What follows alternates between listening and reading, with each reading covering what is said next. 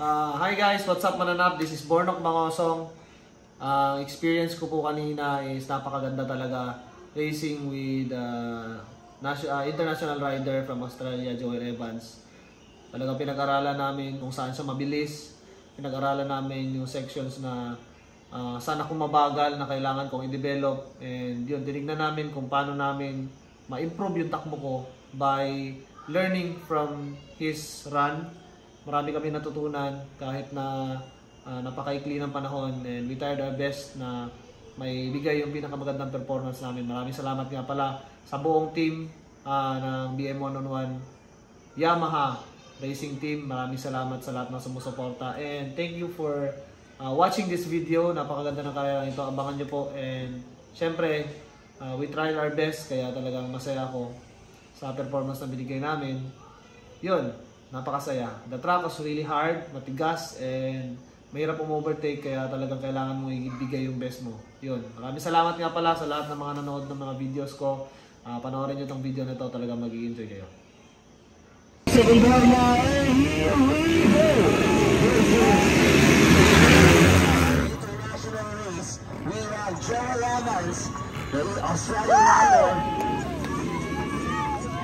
We have Bornok Mangosong taking the whole shot of this race, followed by, who is the second placer? I think that's Joel Evans on second.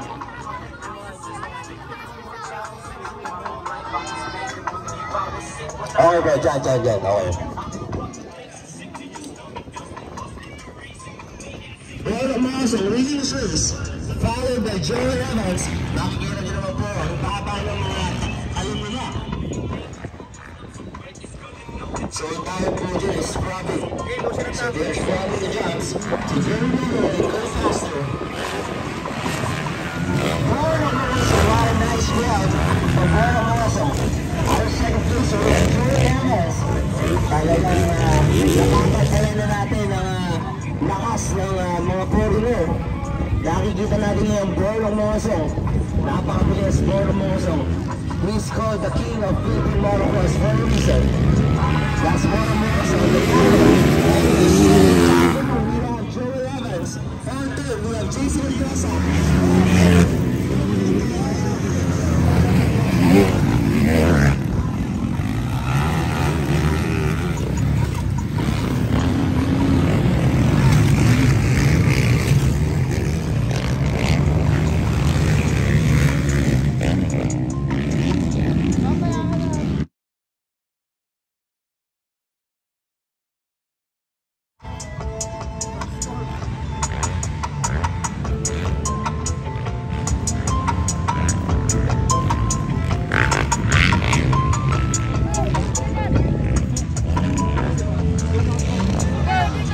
Look at that.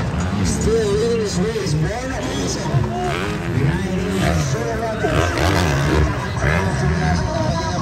Australiano, nagpapantay na, no? Ngayon, ang una, ang Pilipino rider natin, ang fly ng Pilipinas. Nakikita naman po natin, lahat tayo Pilipino dito at sobrang nakaka-proud. Makita na nangunguna ang Pilipino. Alaman ng mga foreigner riders. We have a 1.5 second gap between the two. Kanina napakabigay na naman.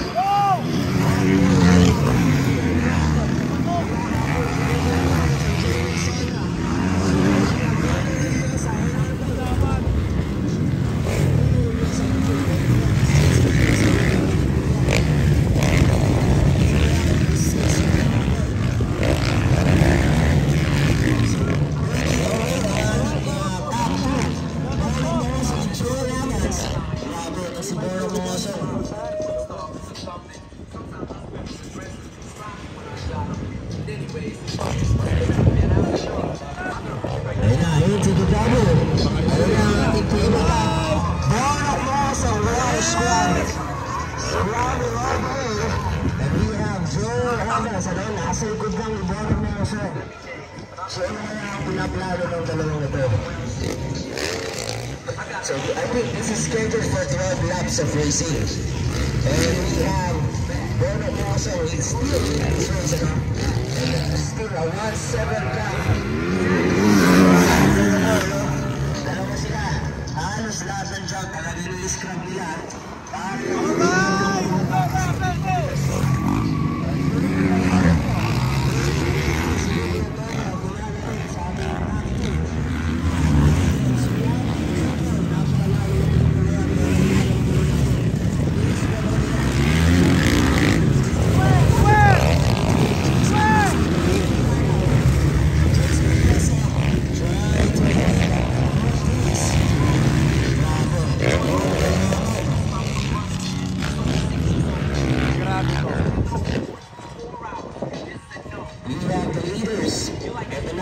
at si Pebble. That's Bornok Mangosong. Oy! Kapit na si Joel Evans.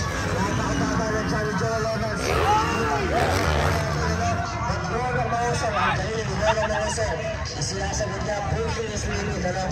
Mahal na kami ni Joel Evans, but ano ko yung mangyayari? Ma-MVP lang tayo Joel Evans, si Bornok Mangosong.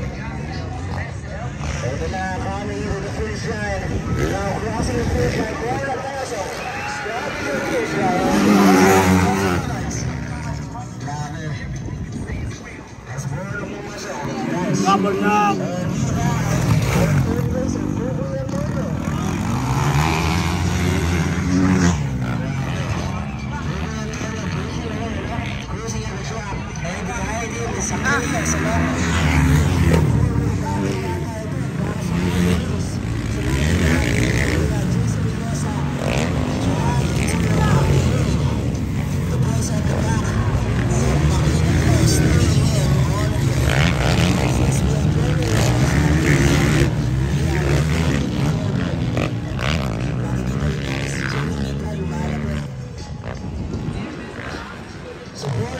Squabbling and Joel Evans trying to squab.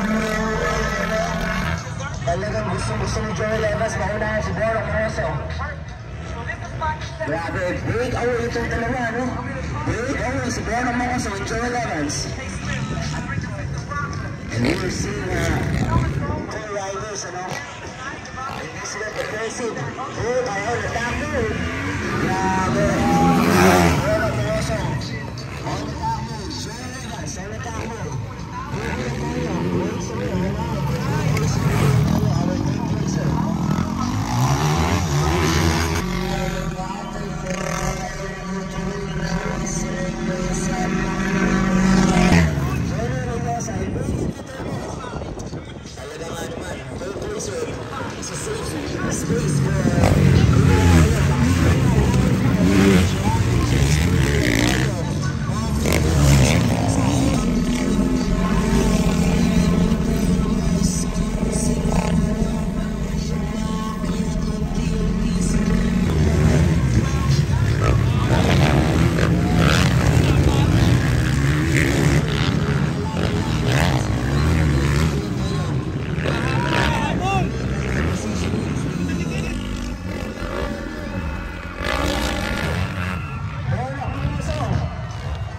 Joel Evans, nasa likod na ni Bornok Mangosong, talagang nanalo siguro.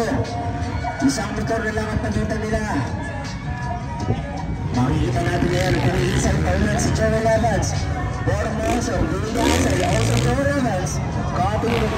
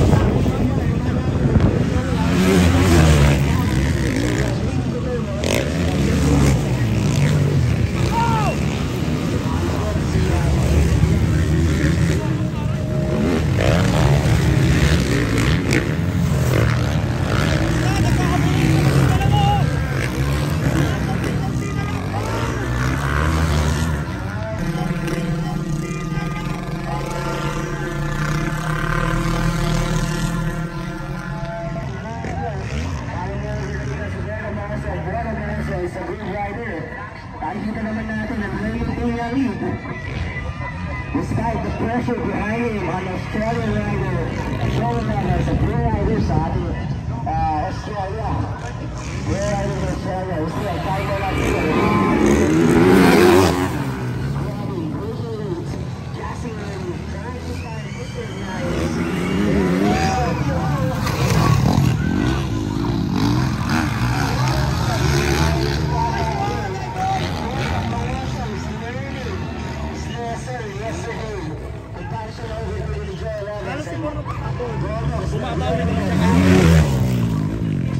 Look at that, is a step up.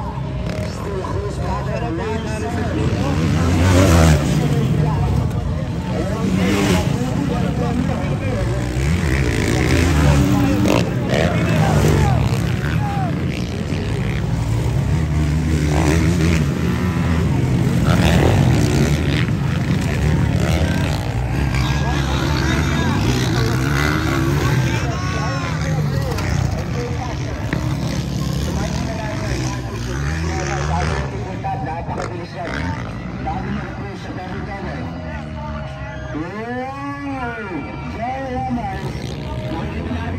Sa last corner, ano ang gagawin nila?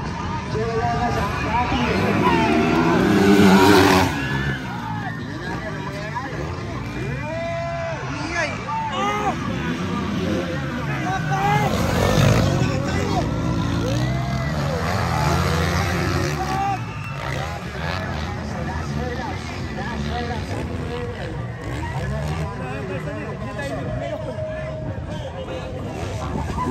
The same strategy for everything.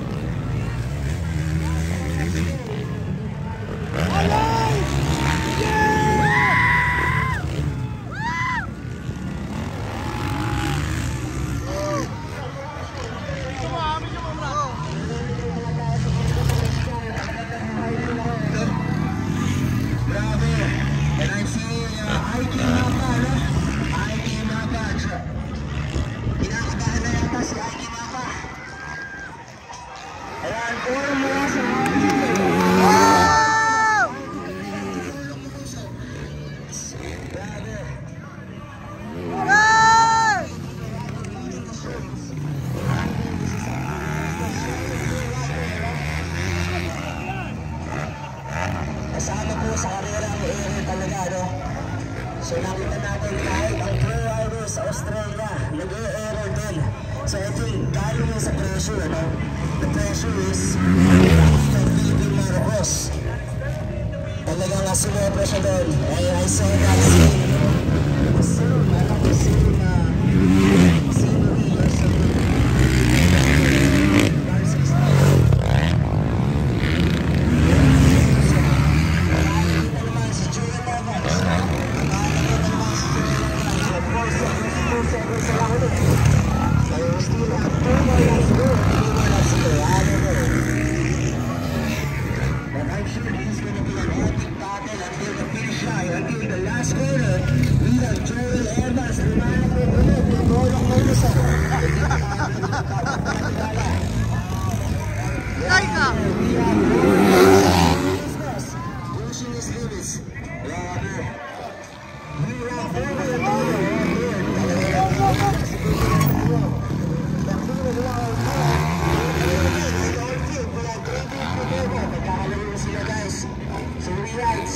The top two riders still battling for the lead. Even Joel has made a mistake. Nasa libas siya ngayon ni Bornok Mangosong. Tayo pa na ano. Dahil ano pa. Nagpapakita pa rin si... 2 laps to go. Joel Evans doing his best to squat lower than Bornok Mangosong. Pero linis po tayo ngayon. Check na muntik na tayo kanina. And we are seeing a intense battle.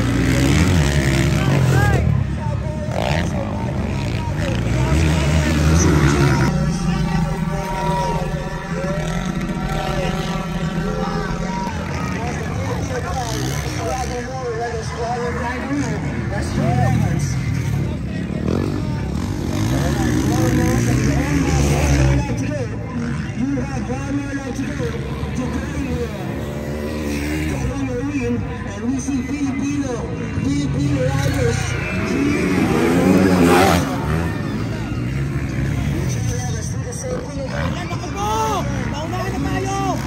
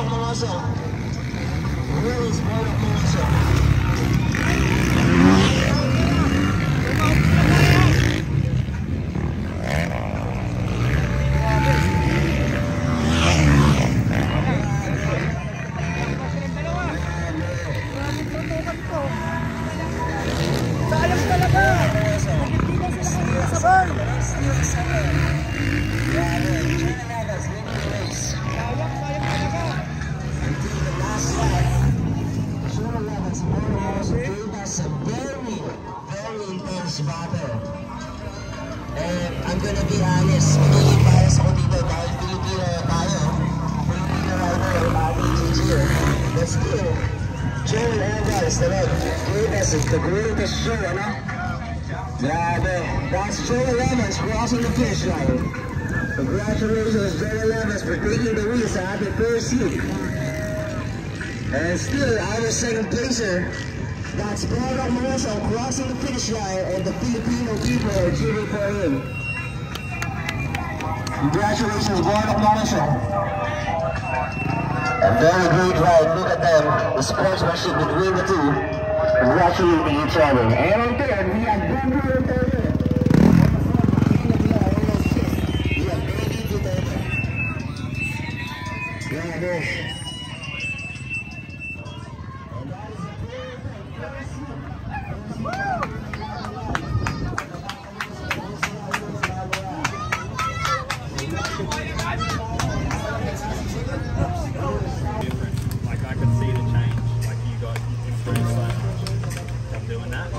Our third placer, we have the baby rocket, McLean Aguilar.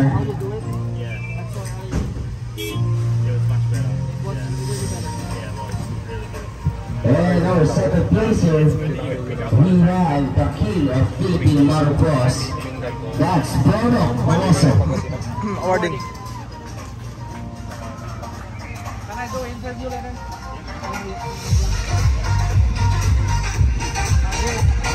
Together, tapping up on the stage, the champion, Australian rider, we have Joel Evans.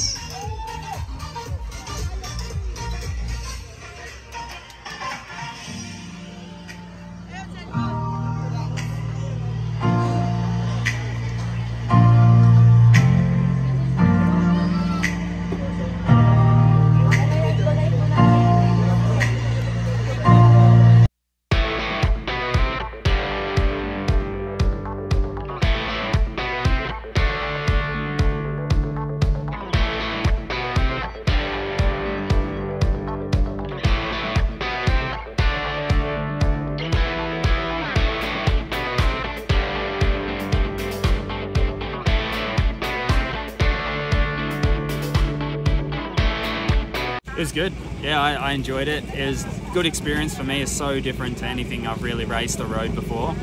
And yeah, just staying and meeting with the people again was really fun. Yeah, so Bornok, especially this weekend, was very good at, he's always trying to learn.